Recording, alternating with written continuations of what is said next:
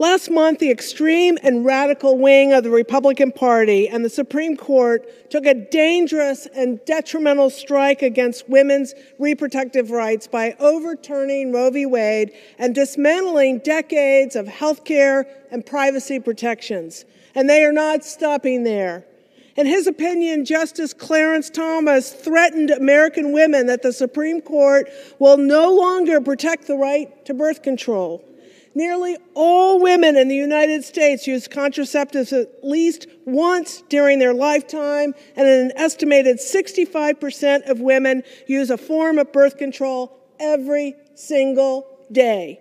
This is but another egregious component of the radical Republican agenda to restrict women's rights and the fundamental right to her bodily autonomy.